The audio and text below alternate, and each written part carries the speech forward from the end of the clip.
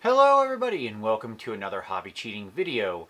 And today we're going to return to a topic I've covered before, but one that I think is ever challenging: how to get good looking smooth white. So let's get into it. The strict technomancer that is Vincey V. Let us get to the technique and learn it Vincey V style.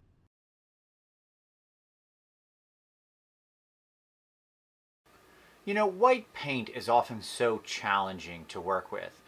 Resolving and getting credible white material, cloth, cloaks, whatever, on your figures can often be difficult just because of the nature of acrylic paint.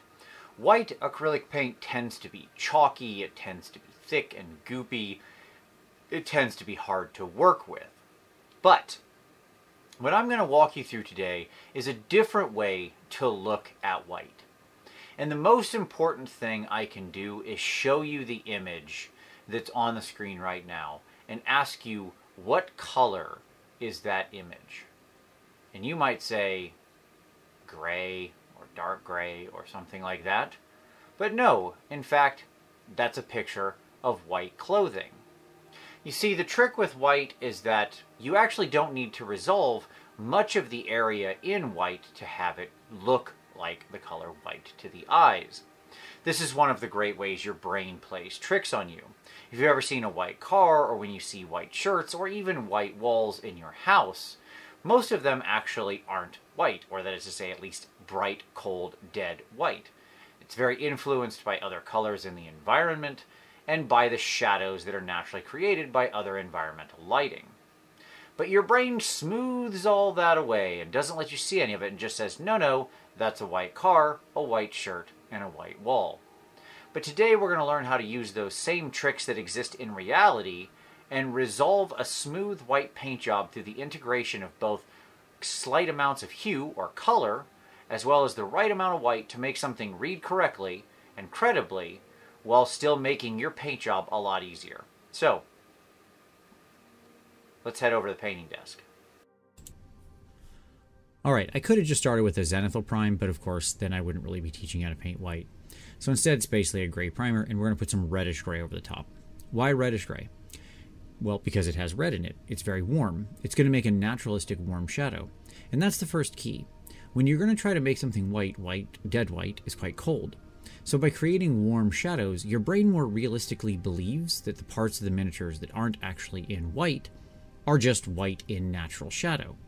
And your brain doesn't ask any more questions and says, yep, even though only 50% of that space is white, that's a natural shadow, I'm good to go. So as I slowly build up here and integrate a little bit of faded green into it and start building it out, it's really just about achieving that smooth but warm low shadow. Now, I'm not going to actually leave much of this on the miniature in the end, but it's still important to establish. As we move on and start applying what's really our, I don't know, proper base coat, or what's going to be most of the mid-tone of the model, here the key is, why go to green? Green is the contrasting complementary color to red, and where there's green and red meet, they will create a naturally darker color. So even though this is quite intense right now, we'll smooth it out later. And when those two mix, they're going to create something that's, again, a very natural shadow. But you'll see how most of that deeper gray is getting covered.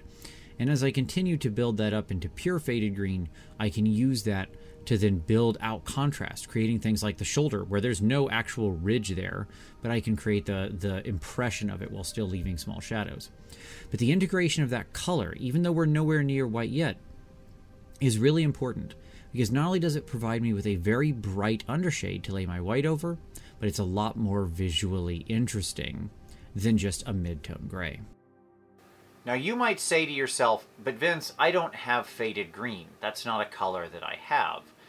It doesn't matter. Any kind of close analog like this. You could use green, you could use grays or blues, off reds. It doesn't really matter. Using these things that are very, very high tinted but still have a hue to them, hue just means a color, something in the color wheel really, will make your life a lot easier. And so even though I said gray, and you can use it, most of the time I would recommend against a middle gray. Grays are just mixed generally by black and white or something like that. They're boring, they're uninteresting, they do nothing for the eye. by adding a little bit of hue. And the reason I like faded green is just because it works well with the overall composition of this piece, with my other being a very desaturated red, the other elements of these rats. You can actually make that neutral color of white become a lot more visually interesting. But again, any of those like pastels or near white tints, and there's lots of these that exist in ranges, are perfectly fine. If you don't have any of those, hey, just mix it in yourself. Take a color like green and mix white or gray into it until you get something that looks a lot like this. It's just that easy, and it will make painting and resolving that white so much simpler. Okay, let's get back to painting. Yeah. Now it's time to start painting pseudo white.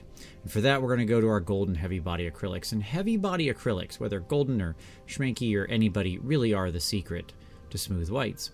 Because they're so thick and so pigment dense, you can apply them rather thickly. Or even here, mixed with my faded green, they still provide for a wonderful base coat, or I should say layer up to that white, because I can really build them in, smooth them out, and I don't need to do a lot of layers.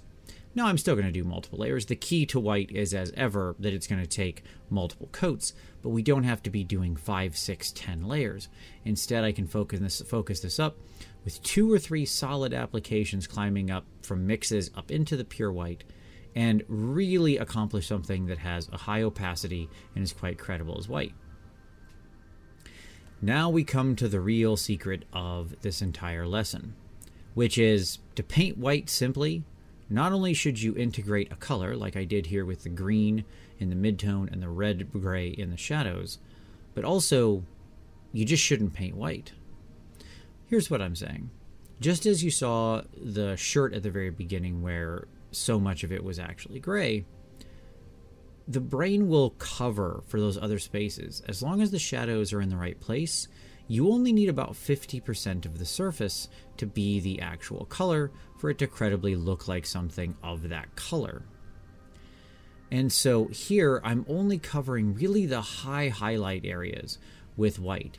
And because the HBA can smooth out so nicely, because I can draw it out, work it, place a dab on the model, and then smooth it and feather it really easily, and then through, the 3 layers or so that I do here, I can build it up rather nicely to where at the highest highlights there is a pure white. There's something the eye recognizes as near white all around it, and then that falls away into credibly colored shadows. Meaning that when I look at this model from a distance or even up close, my brain still resolves it as being white material, just with shadows on it. So when it comes to, resolving your white painted Space Marines or white cloaks or whatever you're trying to do, I can't really impress upon you enough that you want to push your highest highlights up to that pure white. But you don't need to get everything there. And as a point of fact, I've now taken that original reddish gray and thinned it way down into a glaze. And here then I'm going to go ahead and draw together my shadows, reinforcing some of them, just a slight glaze over where that original green mix met that, creating that beautiful smooth transition between the edge of the faded green and the actual red infused gray, which once again will just help to softly reinforce that shadow and make sure that it all looks like what would actually happen in nature. There we go. Models all finished. There's our little rat friend. Doesn't he look fun and exciting? This was a really fun model to paint overall. I hope you enjoy how we walked through the white here. The rest of this was all more or less stuff that I've covered on this channel before, or will be covering in the future, so stay tuned. Speaking of which, if you liked this, give it a like. Subscribe for additional hobby cheating in the future. If you've got questions about how to resolve it on your models, feel free to drop those down below. I always answer every question that's asked. Don't forget we've got a Patreon you can join if you want to take your next step on your hobby journey. It's focused on review and feedback and has a great Discord community you can be a part of. We'd love to have you along. As always, I so much appreciate you watching this one, and we'll see you next time.